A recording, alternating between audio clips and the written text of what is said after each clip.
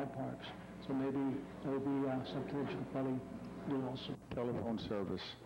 When we inquired what the intent was of the additional charge that would be made to all residents of Webb County, we found out that it was for providing service on a first responder basis as designated by the county, which means in essence that the fire service that's being provided by the county would be subsidized by this additional charges.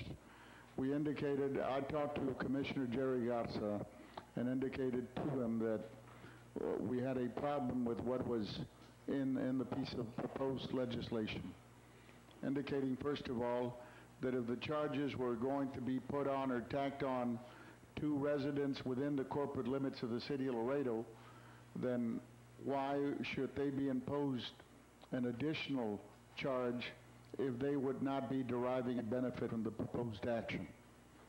And he indicated, well, basically that he had talked to the telecommunications industry. They said they were going to be fighting that because they were concerned that they were always being used as a revenue producing part of legislation, so they would be fighting that. And number two, that they were not, at that point, as of Friday, they were not going to be looking as to imposing an additional charge, but to be able to use some of the monies that would be available in the 911 fund. I indicated to them the same rule would apply.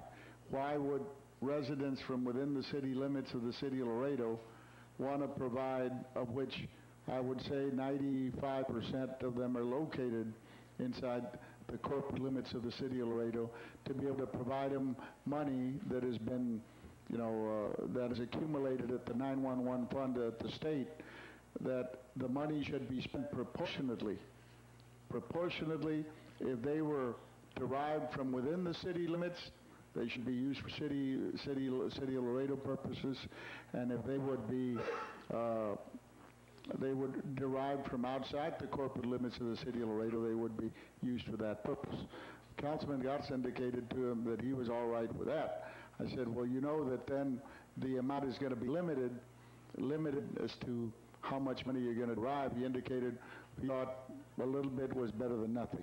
I indicated that if the bill would remain the way in its current state, that we would make a recommendation for you to pass a resolution that the city of Laredo would oppose. I then turned around and called, we discussed it with Andrea McWilliams. She called Ryan Guillen's office. I talked to Bob McVeigh, the legislative chief of staff for Representative Guillen, and he indicated to me that he wanted to make sure that this was something that was brought by the county to them, and I said, well, we would appreciate if you would let us know what's going on, because this obviously flies in the face of the interest of the city of Laredo.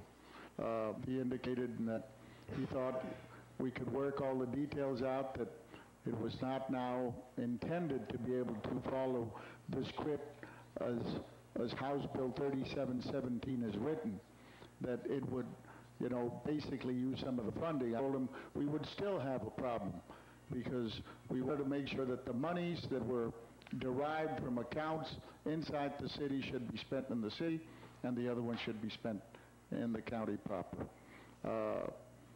He indicated he would let Representative Guillen know. We asked him that please, if anything, legislation, whether this would, he was very gracious and very understanding. So there was not any, confrontational, talk going back and forth. It was just everybody trying to protect, each political entity's interest. And obviously, absent any substitute legislation, I would still urge the council to pass a resolution in opposition to House Bill 3717.